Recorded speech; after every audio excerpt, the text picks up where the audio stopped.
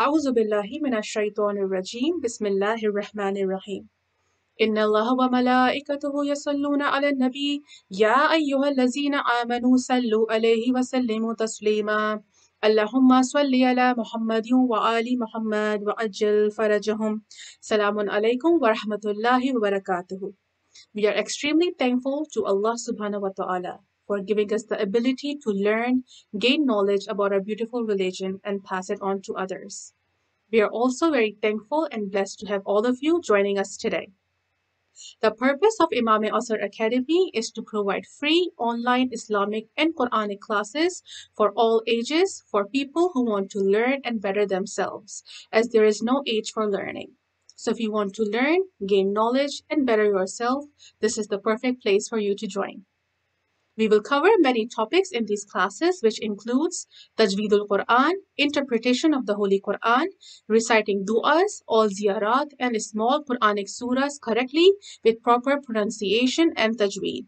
Then we will eventually teach Arabic and the most important, which is the interpretation of Nahjul Balagha, which is the most important need of today.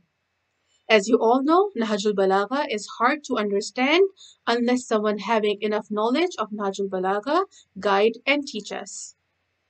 We have with us today Alima Hafiza Rabiya Fatima, who is Hafiza Quran and Hafiza Nahjul Balagha. She also has a degree in Islamic jurisprudence, commandments, literature, theology, languages, and history. Currently, she is part of many organizations, both nationally and internationally, as a teacher. And she also teaches kids and adults how to read Quran, memorize Quran, and the interpretation of the Holy Qur'an. And she also holds a master's degree in psychology. Last week, we learned how to recite Hadith-e-Kisa with the rules of Mad. We will continue with our class today, inshallah. Let's start our class with a dua. Bismillahir Rahmanir Rahim. رب اشرح لي صدري ويسر لي أمري واحلل عقدة من لساني يفقه قولي ربي زدني علما وألحقني بالصالحين. O Allah, increase our knowledge and unite us with the righteous, inshallah. With a loud salawat, let's welcome our dearest Alima Hafiza Rabiya Fatima. Allahumma salli ala Muhammadin wa ali Muhammad wa ajil farajahum. أعوذ بالله السميع العليم من الشيطان اللعين الرجيم بسم الله الرحمن الرحيم الحمد لله رب العالمين وهو الستار العيوب وغفار الذنوب وهو المجيد والصلاة والسلام على نبيه ونجيه وحبيبه وأمينه مولانا أبي القاسم محمد اللهم صل على محمد وعلى والصلاة والسلام على أهل بيته الطيبين الطاهرين المعصومين المظلومين المنتخبين المنتجبين الهادين المهديين سيما فاطمة الزهراء سيدة النساء الأعلمين اللهم بلغ مولانا الإمام الهادي المهدي القائم بأمرك روحي وأرواح الأعلمين له الفداء أما بعد أعوذ بالله من الشيطان اللعين الرجيم بسم الله الرحمن الرحيم سلام عليكم جميعا ورحمة الله وبركاته. Hope you all guys are doing perfectly all right, would be happy and would be in the special blessing and mercy of the Almighty Allah subhanahu wa ta'ala. Being here is not an ordinary thing for us. Being here to learn something, to teach the knowledge of Deen, to be here in the gathering of the knowledge is a special blessing and gift of Allah.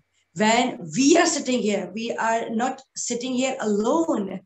Allah says that when you people sit in the gathering where you learn something, where somebody is teaching something, all the countless company of malaika, of angels gathered together and just surrounds you and started to seek maghfirah, forgiveness for you all guys. Most of the people, most of the time we say that the time has passed. We could not learn things in our childhood. Now we are, as a parent, don't have time to do anything. We can't make ourselves better. We can't do our tarbiyah. So this is the best platform for them. This is the best time for that. Imam Ali said that the light is enough for those who want to see. Subhanallah. Right? So, you know, Allah subhanahu wa ta'ala said that Allahu waliyul ladhina amanu yukhrijuhum min adh-dhulumati ila nur. That Allah is a master, is a friend, is a provider of all those mu'mineen who really are mu'min. Allah extract them from the darkness and put them into a light of hidayah, of rushd. Really, this is the best ever chance to get closer to Allah. And that's why we are here. That's why we are making ourselves trained for the reappearance of Imam Zaman, inshallah. Let's start our lesson of today. Jazakallah, Alima Hafiza Rabiya Fatima. For your convenience, we have divided our class into sections so you can learn more easily, inshallah. So let's begin our lesson. Bismillahirrahmanirrahim. Best way, Bismillahirrahmanirrahim. For a tajweed lesson, we have types of mad today. In last class, we learned about the type of mad that was madde asli. And there were three elements of madde asli: ya sakina, waw sakina, and alif sakina. Ya maddi is considered when we have zer or kasra before ya. Waw maddi is considered and stretched when we have a dhamma before waw, and alif maddi is stretched or considered when we have fatha before alif. Okay, now we are gonna go for the next type, that is madde furu'i, means derived mad, that has been derived from these maddi letters. This is really easy. Okay, first have a look on what we learned last time. We learned these three types of huruf maddi, and we practiced it very clearly, that whenever we have kasra before ya, we stretch it by saying he. Okay, in the same way, when we have alif right after a fatha or zabar, we say ba. Okay, and when we have waw sakina right after a dhamma or pesh, we stretch who. Hopefully that you all has practiced it. Now let's go for the next type, that is a part of madde furu'i. The first type we are having here is very important. We are seeing that this is madde lazim, and this is stretched up to 4 to 6 harakats, right? And what is the sign and what is the identification of this mad is, inshallah, by learning all this lesson, at last you will be able to recognize the letter which should be having mad. And if the writer of the book haven't shown the mad there, you will yourself know that where to put the mads. Okay, so the first type is mad lazim, that is being stretched for 4 to 6 alif, right? How much alif? 4, 2, can you write? 6 alif, right? So what is the identification? The identification is whenever the tashdid or a sakin, a shadda or a sign of sukoon comes right after any huruf maddi, either is alif maddi, waw maddi, and ya maddi. You already know what is alif, waw, and ya maddi. So whenever we have tashdid, shadda, or a sign of sukoon right after a huruf maddi or any huruf maddi letter, we stretch that up to 6 alif and do maddi lazim here. So let's have a look on the practice. I have collected from Qur'an so we can practice it.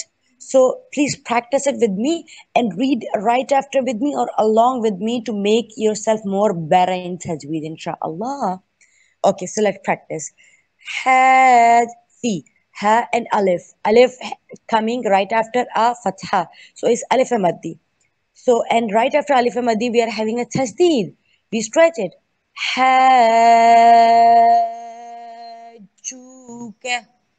So, it's another waw maddi here. See, waw is coming right after a dumma or a pesh. So, we are stretching it as well.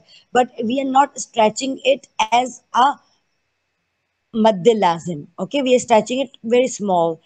Hajjuka. We are stretching it on a shorter pose. Next, read along. Wasofati.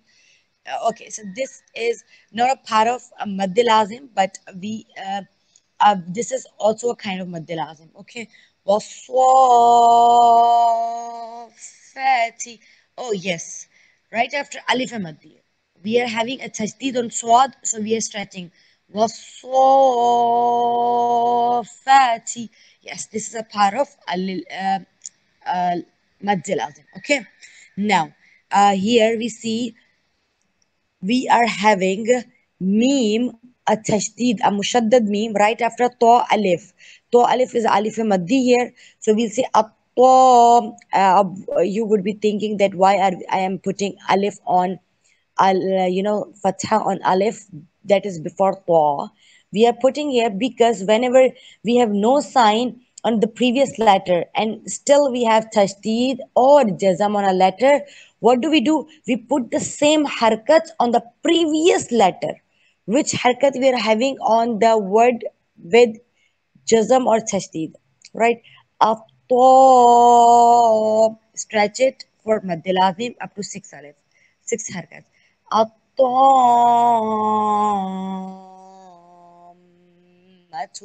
Now, did you notice something?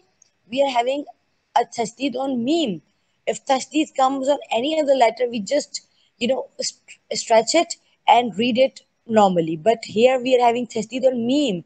Having tasdeed on meme and noon make things to do gunna. Did anybody notice this? If you notice this, that means you still remember our last lesson. So, whenever we have meme and noon with shadda, we do gunna. To, stretch first, to, then makes your lips join for gunna.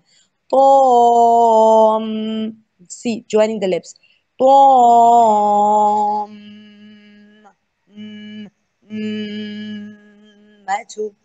okay, let's go for next. Luna. See, right after Alif Maddi, we are having a tasdeed. Luna. Lu is also being stretched because of Waw Maddi. Okay, so we are done. So now we have 10 minutes for our lesson. Our lesson is, as you know, the fourth part of Hadith-e-Kisa. We'll be trying to focus all the rules we have learned previously. Either it's ghunna or it's huruf maddi or the kind of madde wajib or madde lazim. So we are trying to impose all the rules here and follow them. You please recite with me loudly if it's possible for you. So you may contrast my voice to you. Okay, let's start. Bismillahir Rahmanir Rahim. فقال الله عز وجل. Right here we are having qaf alif as alif maddi and lam. Before the word Allah we are having fatha, so we are bolding. Pur karke we need to read. فقال الله عز وجل Ya mala. You see the mud there. This is another type of mud. Inshallah, we'll be reading it in future in next class. Okay, still it's alif maddi. Lam alif. Alif is coming right after zabar, so we are stretching it. Ya is also alif maddi. Okay, ya malaikati. T. So we are having ya right after a kasra. Can somebody tell me what is this? This is ya maddi. Ya malaikati baya. Alif maddi. Sukana. Alif maddi. Samawati. Alif maddi. Then alif maddi. Then ya maddi.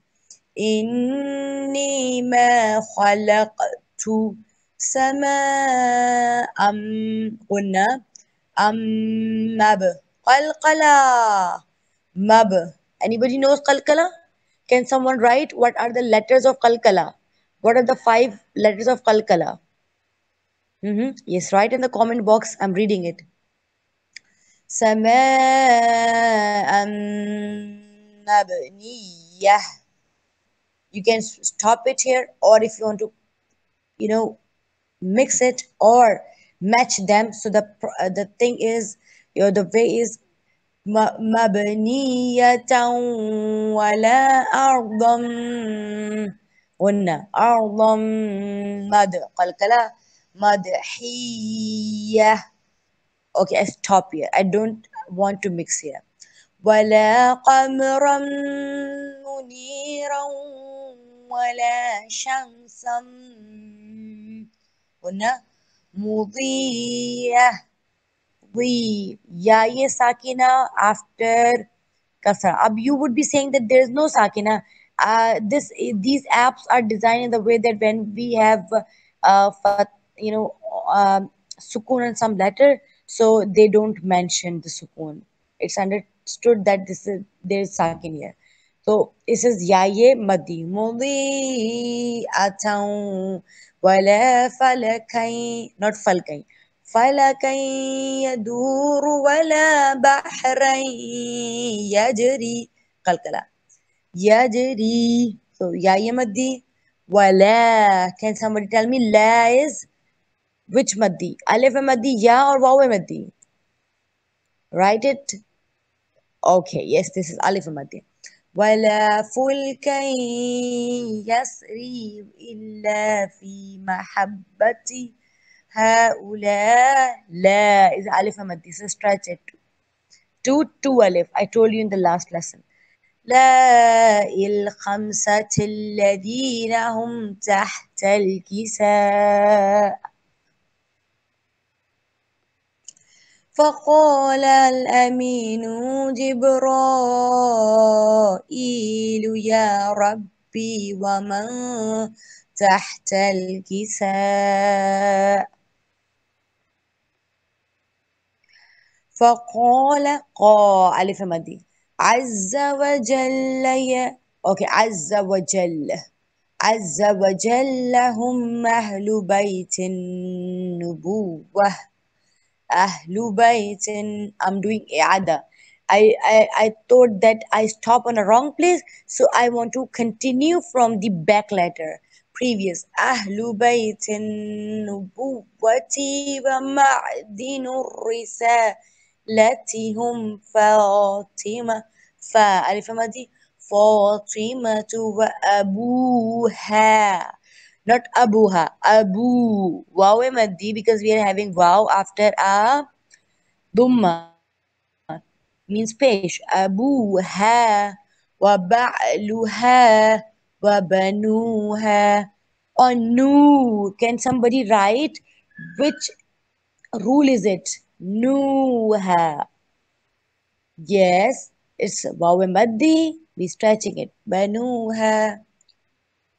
فقال جبرائيل يا ربي تأذن لي أن أهبط إلى الأرض لأكون معهم سادسا. فقال الله نعم قد أذنت لك.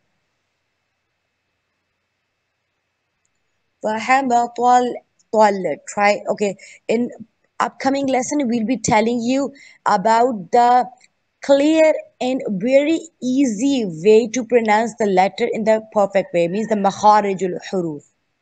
فهبط الأمين. أمي. Somebody tell me which rule is it? أمي. Me. Ya is coming right after a kasra, so this is ya madi. Aminu Jib qalqala.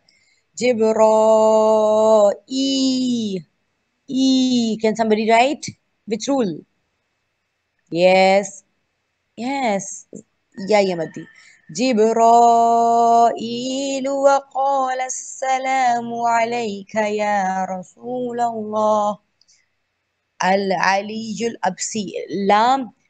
Before lam, I have nothing to connect the lam with. So I put the fatha there. If there was tashdid, I put the same harkat what I have on the tashdid. But it's sakin, we have no choice. So we put here a fatha. Al-aliyul a'la yuq. Can somebody tell me which rule is it? Huh? Yuq.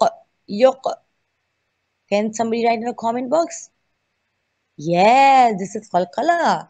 يقرئك السلام ويخصك بالتحي. Here people question us that it's not tahiyyati because here again we are having yaye maddi because in tashdid we have one sakin and one harkat.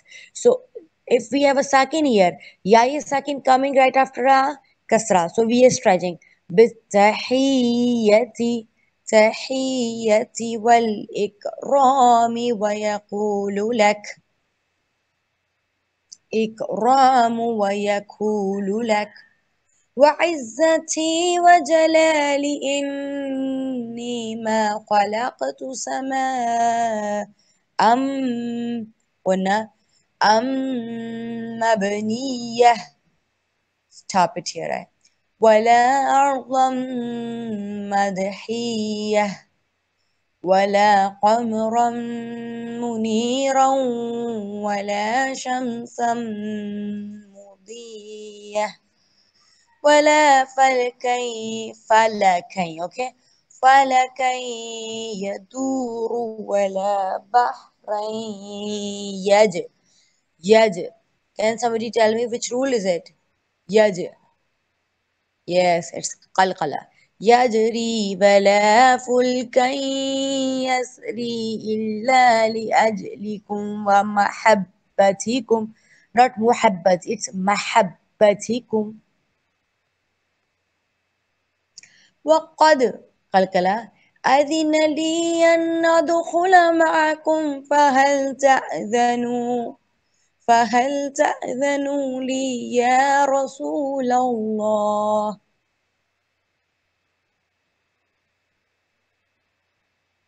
فقال رسول الله. Okay, can somebody tell me that the word Allah is being read boldly or softly? We are having a Dumba before Allah. So we are reading it. Write in the comment box boldly. رسول الله وعليك السلام يا أمين وحي الله. Here we are having Allah very softly, very smoothly and flat tongue. وحي الله. نعم قد أذنت لك.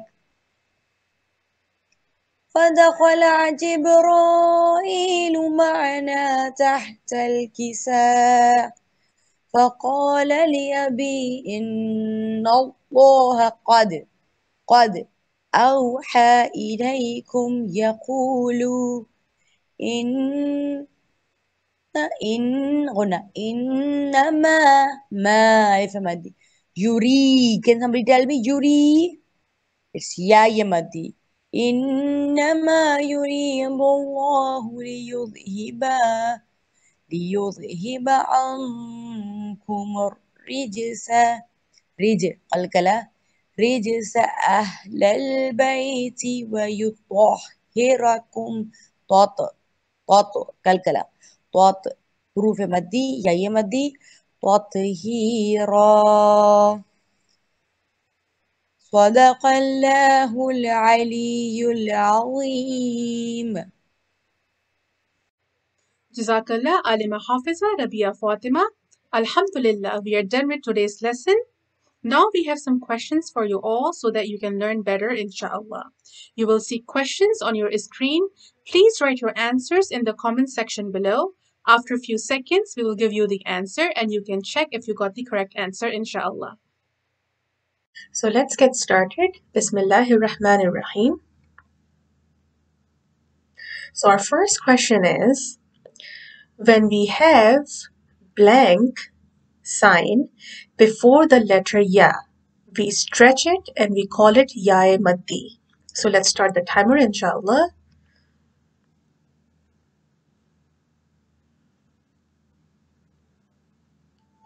So is it A, kasra or zair?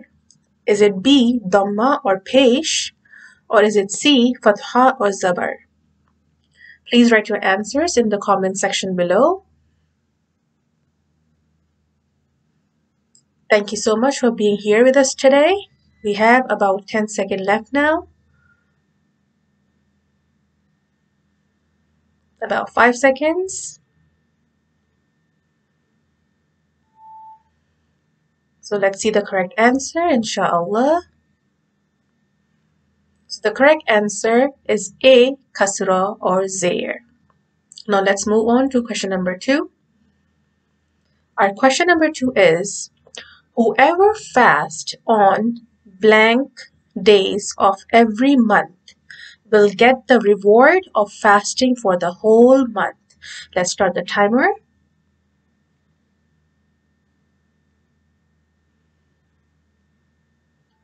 So is it A, first 3? Is it B, first 15 and last? Or is it C, last 3? So which days of the month? We have about 15 seconds now. May Allah subhanahu wa ta'ala reward you all. We have about 5 seconds now.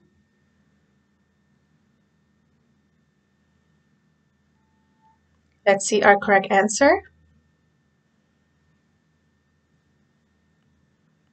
So our correct answer is B, first, 15th, and last day of the month. Now let's move on to our last question. So question number 3 is, according to the hadith of Rasulullah sallallahu alaihi wasallam, sitting in a gathering of knowledge where people are learning or gaining knowledge for blank hour or hours is superior to finishing the whole Qur'an. So let's start with the timer.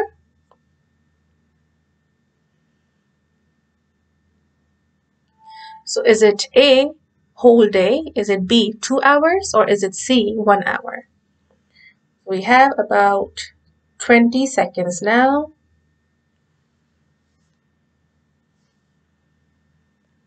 Please keep writing your answers in the comment section. We have about 10 seconds now. Less than 5 seconds. Let's see the correct answer. So the correct answer is C, 1 hour. Thank you so much everyone for participating. May Allah subhanahu wa ta'ala bless you all. Surely this is the path which leads you closer to Allah subhanahu wa ta'ala and the Ahlul Bayt alayhi salam. Now we can go to tamreen, which means practice. Together we will practice those words in Hadith-e-Kisa where we commonly make mistakes. In a few seconds you will see the words on your screen and Alima Hafiza Rabiya Fatima will read those words and we can all practice with her, inshallah. Bismillah ta'ala. I have seldom received your recordings, but still the words having some problems, some tajweed issues. So we are here to practice together so we can overcome all the mistakes. Bismillahir Rahmanir Rahim. Okay, so difficult words from Hadith-e-Kisa. Let's recite with me. Mudi'ah. Because I'm stopping, so I'm saying ah. Otherwise, you can say muzi'atan. Okay. So ya maddi muzi'atan. Wastaghfarat lahum. Read. Wastaghfarat rat, not rat. Rat. Wastaghfarat lahum. مدحية ولا مد قلقلة حي yeah ye maddi because we are having a hidden sukoon there حية ولا alif maddi ولا بعثني يا يمدي بعثني ثا بالحق if you stop here بالحق otherwise بالحقي جمع قلنا جمع من read along جمع من loudly read along محموم it's واو مدي محموم read along now next she can somebody tell me which rule is it quickly write on the comment box she ya is having kasra or zir before it she atuna na should be stretched she atuna واصطفاني يا يمدي واصطفاني برسالتي Ra should be very soft because Ra is with only Zay. برسالتي sa alif maddi. Or if you want to stop برسالة. Jazakallah, Alima Hafiza Rabiya Fatima. Now we will end the class with some questions that we have received from you all. Before we start with the questions, I would like to let you all know that you can ask your questions in the comment sections below, or you can email us at ImameAsrAcademy with any questions, comments, suggestions, or feedback that you have. So inshallah, you can find all the details in the description box below. So our first question for today is from Nazish from Islamabad, Pakistan.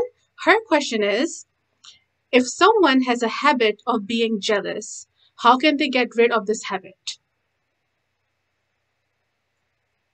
Jealousy is not itself harmful for a person who's doing it, right? Apart from, having complex in yourself, thinking bad or trying the plans against a person you are being jealous of, it is itself a sin. Why? Because in this way we are not agreed with the adl, with the distribution of Allah, and this is the part of shirk-e-saghira, right? When you do the jealousy, when you jealous of someone, that means you are against the faith of adl, that is the usul of deen, that is the root of deen. If you are not able to stand on the root of deen, then how can you talk about the fruit of deen, right? So it is not itself a disease. It's not only harming a person whom he or she is doing. This is really a sense itself, because we are not agree with the distribution of Allah, trying to harm our mu'min bhai. Now, how can we get rid of this? Many people are so considered or so sensitive about this issue, that yes, we have this jealousy issue. How can we get rid of this, and how can we cope up on this issue? The first and foremost thing is, by the hadith of Ahlul Bayt, is first you have to be shakir, thankful.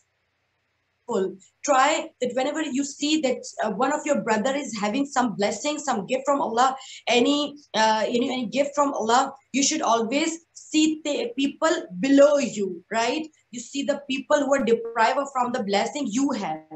Look at them and say, Allah, I just thank on all blessing I have. Number one thing is shukr, means thankfulness. Okay, be thankful on what you have. Second thing is dua, right? When you see someone is having something special, some achievement, so you to Allah, that Allah Ta'ala, thank God that my brother is having this blessing, this successful thing, this achievement. I pray to you that I ask the same thing and more better thing from you for myself. Second thing is dua. And third thing, that is the best thing among all the points that is being given from Mawla Ali Nahjul Balagha.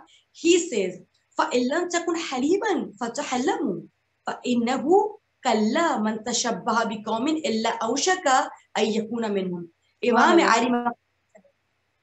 Imam Ali Maqam said that if someone does not have a particular habit in himself, he can just pretend or adopt that fakely. He can just pretend to have that habit.